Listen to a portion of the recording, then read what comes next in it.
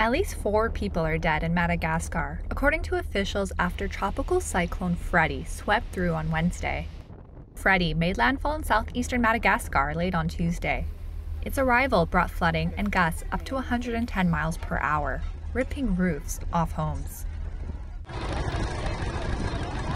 More than 11,000 people are displaced, and thousands of homes have been flooded or destroyed. The storm comes nearly a month after Storm Chineso tore through the island nation, killing 33 people.